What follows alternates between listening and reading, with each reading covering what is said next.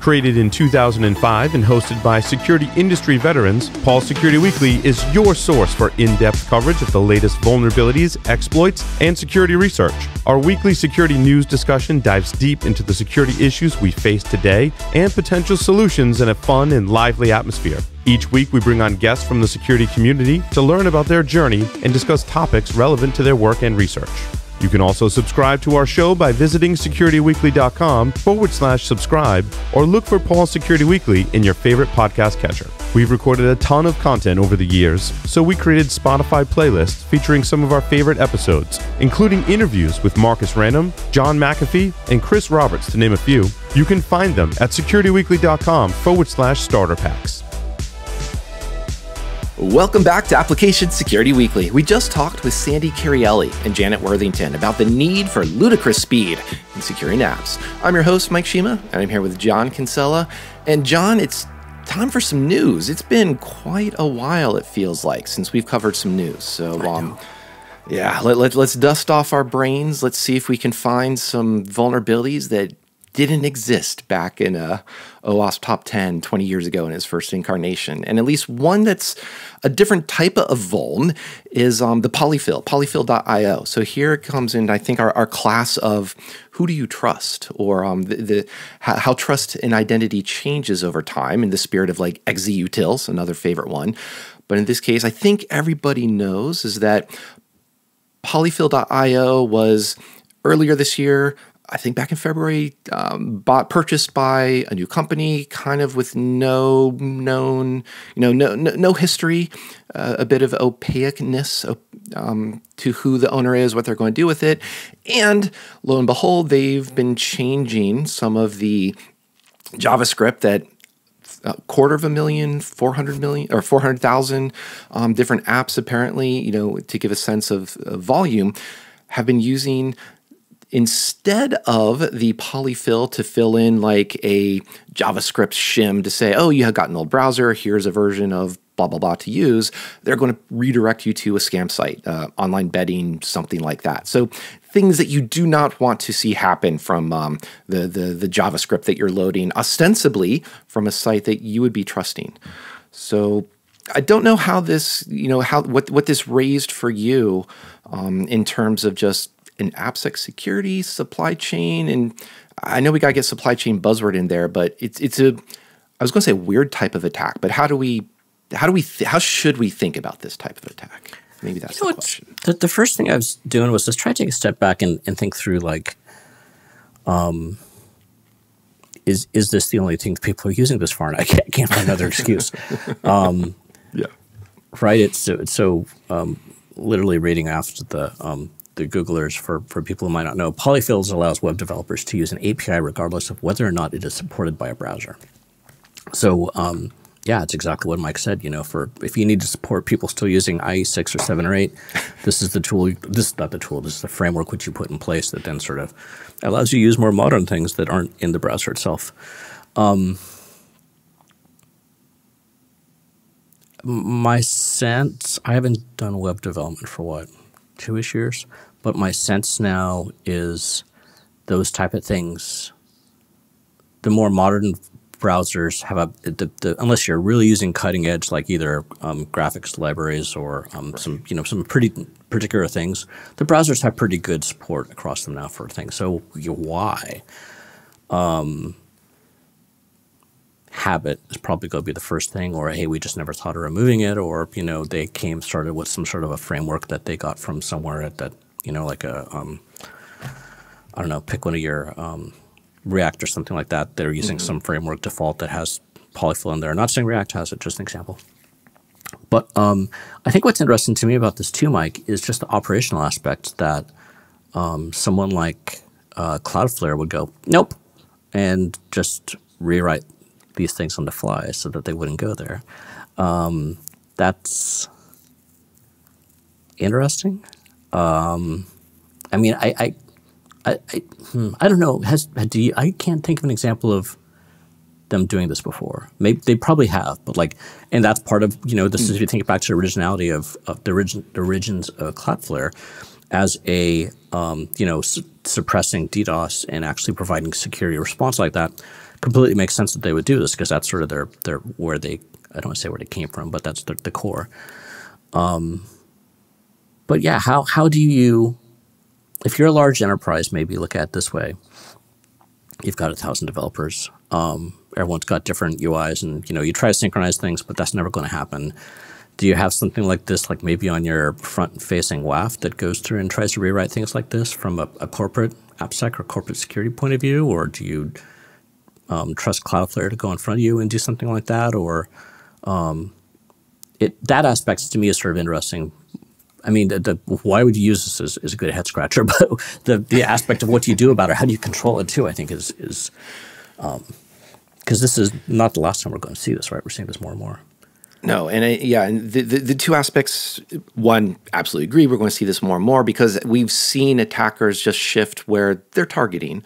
But to go back to your other comment, I also was like, shrug, like why do we need this in the first place? And it's a little bit of maybe a callback to even what was it, LeftPad. Like why do you have a dozen-line JavaScript function from a third party in NPM when it's 2 lines of your own code that you could be writing? And especially in this case, how many of those legacy old browsers are even being used and do you even care about? Because they're going to lack something like passkey support, or they're going to lack something else that's important for like crypto random APIs if you're doing anything like that within the browser. So a lot of, for this, it feels like it's just in modern apps now with auto updates of browsers, etc., that it just seems less necessary.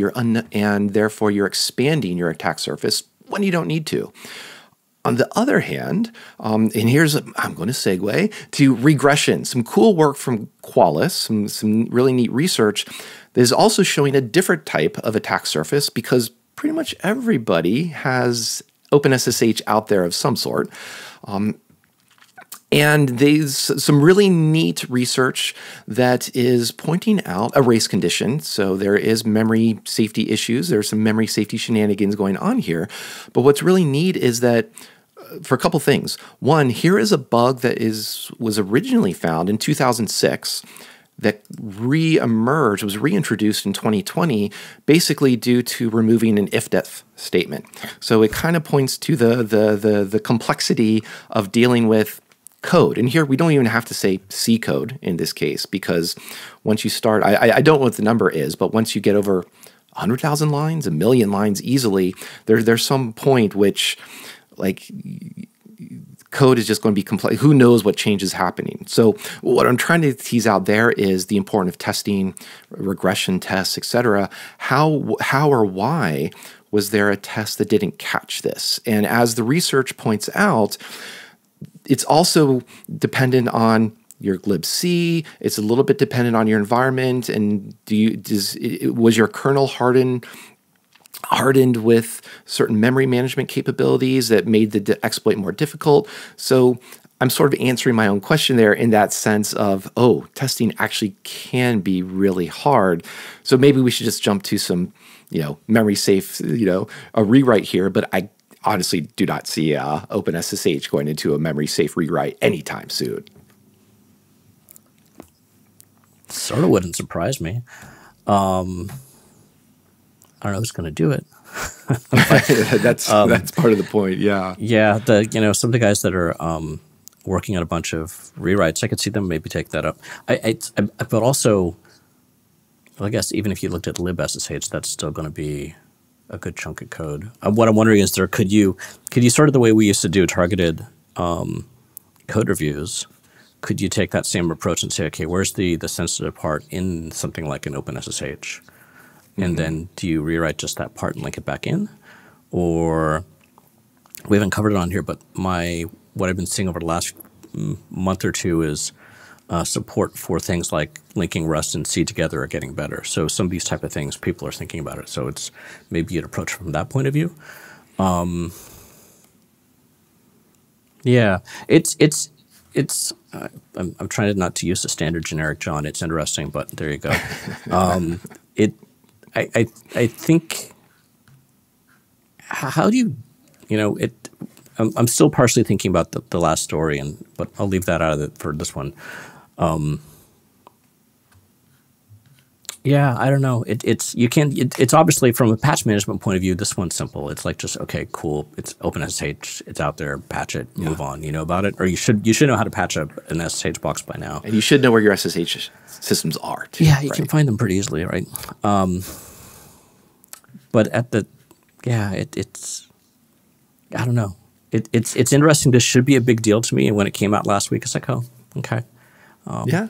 In a way, I'd say perhaps that's a good thing because it's not a sky is falling, and by no means am I diminishing the work. One of the reasons I wanted to highlight this article because of the quality of the write up and the discussion they go through about trying to exploit this, going from a week down to 1 to 2 days. There's a lot of really interesting trade offs and research that went into this, and that's the other thing I wanted to highlight is that this really appealed.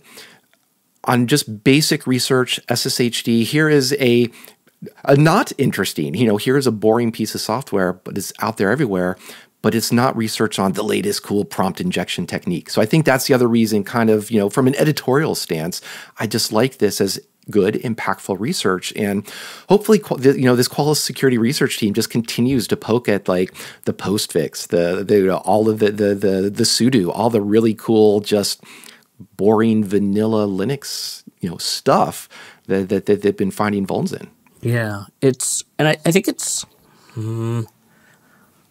I didn't know this team well, so I'm not describing people in any way, shape, or form. But my sense in general with the LLM type things is there's sort of two groups of folks out there right now. There's those who are like, oh my god, LLM, they're going to drink that Kool-Aid as quick as they can guzzle it, and then there's.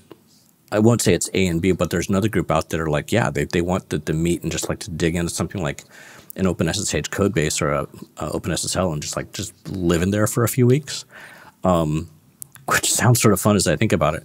But yeah, so there's two groups of folks there.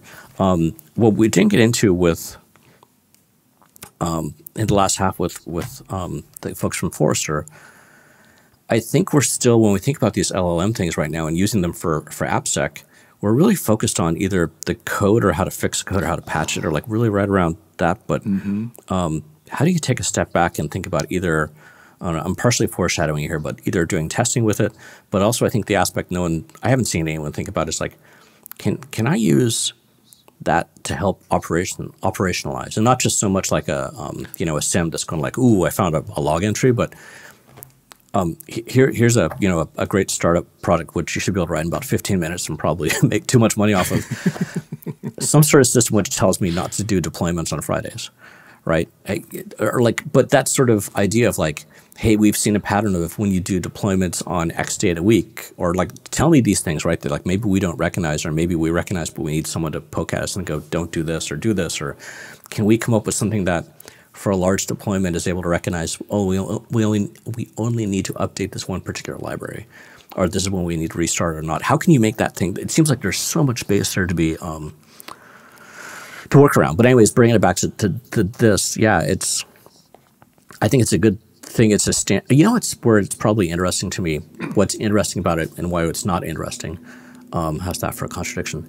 Is OpenSSH, yeah, it's an RPM. You replace it, you go, you move on, whatever. Hopefully most of us by now have firewalled this thing off from the internet, but they're claiming 14 million potentially vulnerable OpenSSH servers.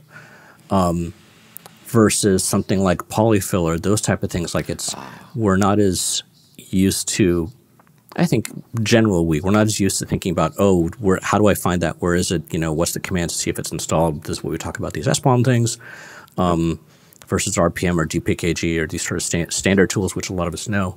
I wonder if that's part of why, at least to me, something like this is like, oh, yeah, just update, keep going. Update, keep going. But hold that thought about LLMs, because as you do know, we're coming up to something for that.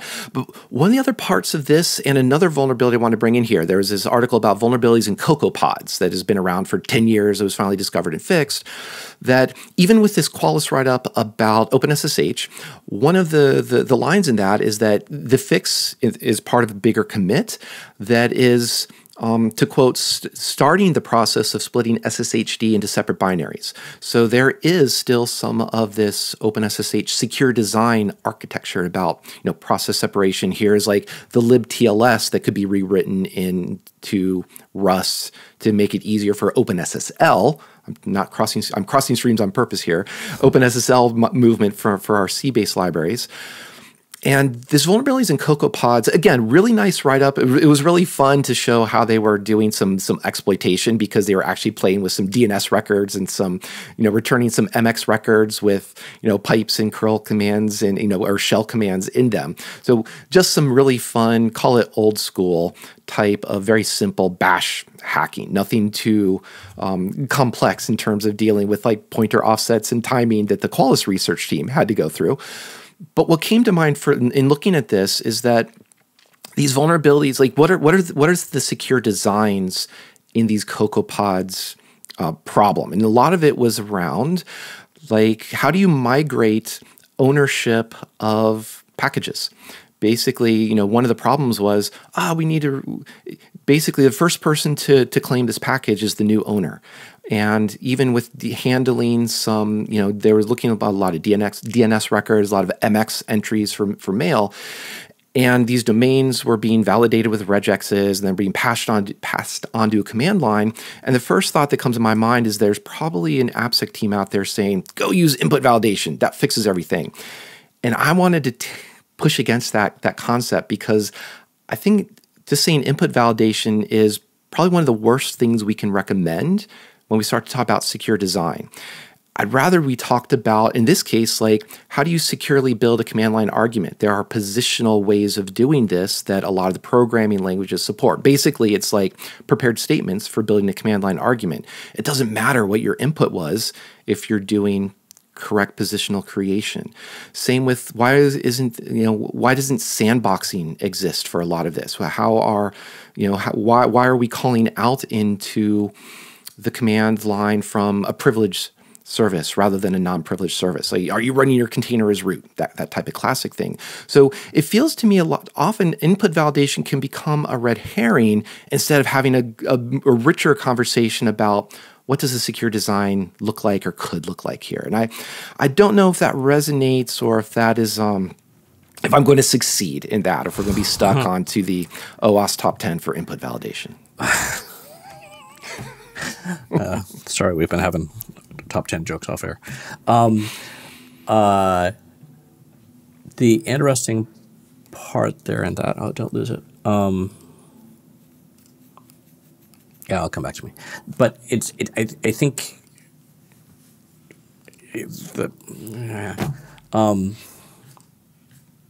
yeah. So I'll start with a comment, and the rest of the talk will come back to me. So it's funny the way you mentioned the parameter selection, to use that phrase, code, leave it really generic. Mm-hmm. The thought that went through my head is like, hell, I don't do that when I don't have to anymore. I go and I get a parameter library and I have it go and do all the way to parse the command line stuff, right? Because you start off with a bit of code. Let's just stick with C, right? argv1. Okay, there's your parameter, and then as you start getting more fancy with your code, if you're doing a waterfall-y type thing. So at the beginning, it's, you just have two parameters. It's fine. It's great. The next thing, you need to make sure it's a number. And then, okay, well, the number has to have a comma in it, or maybe like positive, negative. And like next thing, maybe you want to be able to spell out the word 10. I'm making this up as I go here, but you get the idea. It became more and more complex. Then you're like, oh, well, we need two parameters. Well, then, hey, maybe you said positional parameters, my friend, but maybe you want to do a dash dash first and second, right? So it's not so much positional. As the thing gets more and more complex, get a library. It's just like, and then tell me what register what the parameters are I want and go. So I guess that's a little bit closer as I think about it to the SQL equivalent, store procedures. But at the same time, anyways, that's you made me think about that. I'm still trying to wrap my head around this whole CocoaPod thing. I saw when it came out, and it's like, okay, that's interesting. Oh, yeah, that was the other comment. I think it is sort of, as you're saying, let's just take a general step back and sort of look at it from that point of view, and go from there. And my parting comment before I shut up, which was what I forgot originally, which is you're making me feel old by referring to root containers as legacy. Did you say legacy or old school? You said one or two. I'm like, wait. Anyways. Either way, hopefully that's not happening in 2024. The containers are not running as root, so we'll get some mail about that, I'm sure. Yeah. So another reason I did want to highlight this article from evasec.io is that it is a nice write-up, and as I alluded to, they were fun type of exploits to read about. They were very clever exploits that are more than just here is a cross-site scripting alert, blah blah blah. And this starts to lead us into another article from, here's a piece from Dave Itel talking about automated LLM bug finders. And everybody wants their LLM to basically, where's the vuln in this code? Or exploit the vuln in this code. But, the LLMs are only as good as what they've been trained on. And LLMs... I'm trying to figure out how to phrase this in a polite way, but they're not humans. And LLMs, they don't, anyway, I was going to quote the Terminator, that, they feel no pain, etc. But I feel pain every time people oversell what LLMs might be doing, because the point here is that as a follow-on to Google's Project Zero blog that we covered a week or two ago with Akira, what Dave is pointing out is that everybody kind of wants LLMs to be their philosopher rather than just a very narrowly focused computer scientist. And so we already have things like Python, for loops, and tools.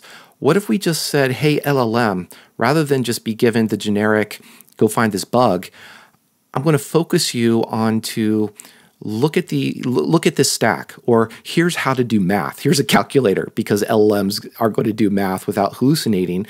And figure out offsets, figure out, can this be exploited? Is there a vuln here? How do you exploit this? And what seems to be what they're running into is that LLMs are still kind of at the level of that easy buffer overflow that, from the old school Aleph 1 frac article, as opposed to the type of research that the Qualys team was demonstrating in terms of figuring out the timing, doing the nuances of what the stack looks like on Ubuntu versus Red Hat, etc. So that, I think, I'm not sure where I'm going here other than just kind of rephrasing the article, other than I did like just, it looks like a sober look about what LLMs are capable of now and maybe where they're going. I think that's perhaps why I appreciated it the most. Interesting. Yeah, it's again, we were yapping a little bit about this one offline. And the sense to me is, and maybe it's just from some of the stuff I've been seeing closer to me recently, is it feels like people are trying to use an LLM as a fuzzer in a way. And fuzzing is one of these things which they sound great, but usually, at least what I've seen from multiple engagements, is if you're lucky, it starts simple and works really well. But then as you start sort of expanding the use case out, or like having it fuzz more and more things, it becomes fairly unwieldy. Plus what your budget is to get to run and all those type of things. And then back to our discussion with Janet and folks earlier, is what do you make sure it runs every time? Or do you just run it once and you forget about it, and then after a year or two, you're like, oh, the fuzzer broke and we didn't know that it wasn't running, and we didn't know things were wrong. And I'm saying that because it's sort of similar here. It's okay. Well, LLM bug finder. I think people think of it as that easy button of, yeah, just cool. We'll run that and we're good to go. We don't need to do anything else, right? But that's not where it is. No, and this is where, to tie back to that, again, that Qualys article, which I did enjoy. I'm going to stop repeating myself now. But there's an idea of the LLM as the coding assistant. Could it have been helpful for writing those test cases to say, oh, this is regressing, and here are the bunch of different test cases on different platforms or different scenarios, as well as asking the LLM, Go show me where the asynchronous calls are, code paths within this code, this file, and point out all the synchronous calls, or the non-async safe calls. That would be wonderful. And in a way, we already have that if you're using Go or if you're using Rust, because the compiler is going to complain about that mismatch between async and sync, async unsafe. So it's not like you can't quite just go and put all of your _R, equivalent functions in your C code. But that to me feels like the fun way of using an LLM, or if you kind of read between the lines, using the tool to already get feedback. The tool meaning the Go Rust compiler can give you that feedback. You don't need the LLM for that. That would be sort of wonderful if you had and I've seen, I don't know if you guys cover when it's off, someone's done some work recently around putting LLMs into the compilers. If not, I'll dig it up. We can cover in a future week. But the thought I had here was maybe you're able to just write code in whatever language you think and say, hey, I care about this part should be memory safe. And then it's up for the compiler to recognize what languages you're using and then get the overall result down into something decent. I'm in idea mood today. The second one was, again, using this as one things we know, I'll say we know, people might argue me on this, we'll see. But I would say that one of the things that the LLMs are good at right now is summarization. So if I'm a code reviewer or that single AppSec guy in a company with 1,000 developers, hey, LLM, go take this code, summarize it, and let me know the top 5 places where I should look to see if there's security issues. That's something I'd probably trust it for. It's one thing to sort of give me an area to look at versus line 2369 has got, SQL injection on it. I mean, that's an easy one, but you know what I mean? Anyways, I feel like I'm babbling. Give me those code smells. And maybe, since you're full of ideas today, John, Portswigger, Burp Proxy, is getting some investment to deliver more, as they say, and expand. So maybe you could pitch some of those ideas now that they've got some VC funding going into them. And now the blog post that they explained that a little bit of why they want to expand. They're going to actually create a presence here in the U.S. And they want to and they're working with someone who's, as they describe, is familiar with the cybersecurity industry. So this isn't just a random stack of cash that I'm sure not many people would say no to anyway. But it would help Burp Proxy grow and add more features. I'm not sure exactly what these features are going to be. But John, you and I talked to Attack Proxy a couple of weeks ago about an open source tool trying to get investment and support, financial support, so it can grow. And so this was kind of an interesting, maybe compare and contrast. And I would just you always have your sights and on these business aspects, and you've got startup experience too. So I'm kind of curious what you thought about reading this. Yeah.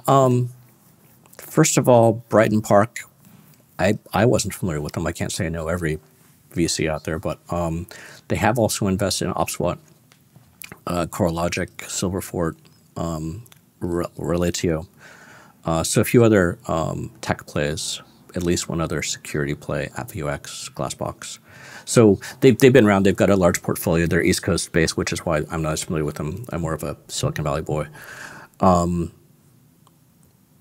But yeah, we've seen a few changes at Portswigger over the last year, right? And it's sort of one of the things which is sort of interesting to look at in these, when you see the hindsight becomes 20/20 in a few ways. Like they slowed down on the blog post. They knew that they sort of recognized that they needed to focus more on the business, I think is how I remember taking it. I think they were putting a ton of great work out. The blog's not dead. They still put good stuff out, but it's not the regular cadence we were used to. So you hit a point when you're in these companies of okay, are we happy doing what we want to do? We've been doing this for 10, I'm saying 10 years. That's a number for me. I don't know for sure, but imagine you've been doing it for 10 years. You've been having a lot of fun, but at the same time, at some point, what am I going to get out of this? Is this, it's my family, my life, my kids, my whatever else. It's am I going to be doing this one thing all my life, or do I get to reap the benefits from all the hard work I put into this? Conversation like that comes along, you have to consider okay, do we sell to Cisco, or do we maybe, what do we want to do? Okay, what exit do I want out of this? Do I, if I sell it for $5 million, is that good enough? If I sell it for $50 million, how many co-founders are with me or whatever else going on, right? So how big of an exit do I want? Then, okay, can I get that now from, as I said, Cisco, but let's pick on someone else. How about IBM? Maybe we'll buy them. No, they wouldn't give me $50 million. Okay, what do I need to do to get $50 million? I need to have about $5 million per year in annual sales. 10x is your valuation, more or less, for tech. Okay, what do I need to do to get $5 million in sales? Well, we need to have more salespeople or like add more features and functionality. So as you start thinking through this, and maybe they do it with a banker or a friend or whoever, you're like, oh, well, we need investment to bring in to get these things in place to be able to go out to market and sell and do that. And maybe that's the conversation that they had there, or so that's a positive thing, right? That's great. You're like, hey, we've done well. Now let's actually go and throw fire at it, as I say, put rocket fuel on it. The other aspect, and I don't know this at all, so this is I'm not even trying to rumor, but another aspect could be maybe things weren't going great. Maybe it wasn't selling as well as they want to, and they were pondering, do we shut it down and do we do something with it? And someone said, hey, why don't you take a few million investment, bring in like a new exec team or sales team, have them go and focus what's going on, and you get to just keep playing with the research side of it. And I really don't know. I haven't looked at the details yet how this is going, but neither one's bad, right? Portswigger's still here, still great. I think you get to start a clock right. Older school, if you ask, we had this conversation 10 years ago, a VC would be looking for exit in 3 to 5 years. Nowadays, we're seeing it's closer to 5 to 10 years, wow. which is changing all sorts of other things and who's giving the money. But so, yeah, they're going to be around. I'd say expect them to be Portswigger by, I don't know, who else can I pick on? Portswigger by Microsoft in 10 years or some name like that, right? They're probably, the VC is not just giving them money for we love what you do. They see some sort of upside in it. So I'll congratulate them on taking the money, and I wish them all the best. Yes, and as you mentioned, we've been seeing the last couple of years of Black Hat some wonderful, HTTP based type of research, some really fun stuff. So that will, and I think we'll still continue to see that. And sadly, I think there will still be lots of cross-site scripting or path traverse or a lot of web-based vulnerabilities that both Zetattack Proxy or Burp Proxy are going to be very excellent tools for finding. And I think briefly on that, to bring it back to talking about Zed, we're definitely seeing a pattern here now of several of these tools which has been around and enriched a lot of people's lives and security for many years are now going like, oh, we need to go to a next stage. So, I mean, I guess you would consider Burp and Zeds to be competitors. So another aspect is once one of them takes funding and has like money to spend on marketing, that's the key thing is the marketing aspect. That's expensive. Yeah. Then the other either has to put up or get out. So maybe that's what happened here. They're like, oh, we got to keep up with those guys. But yeah, it's going to be really interesting to see. I wish both of them best of luck. They're both great products. Indeed. And if any VCs want to send us a couple $1 million, we are always looking for sponsorship here on Application Security Weekly. But John, that was some great insights. Thank you for that. Thank you once again for helping me talk through all of the different vulns and non-vulns and secure by design and a couple references to the OWASP Top 10 this week. And the one thing real quick for our listeners, I'd love to hear, I think Mike and all of us would too, stories like the EVA security coverage that really goes through details of this. I'm curious, do you guys, if you read these, do you follow along and actually try to reproduce, or do you just sort of look at it with a sort of a thinking about it in your head? I'd love to hear any type of feedback around that, like how many people have gotten their hands dirty as they read some of these things. Yeah, that'd be wonderful. Let us know, because we can also start to do some deep dives, perhaps, even on walking through such things in some future episodes. So that would be fun. So thank you once again, John. Thank you, everyone else. And while you do send us that feedback, please also remember to subscribe, share about us on the socials, check out the show notes, and speaking of just taking a relaxing time over vacation, check out Stop Breathing by Color Theory. We'll see you next time on Application Security Weekly.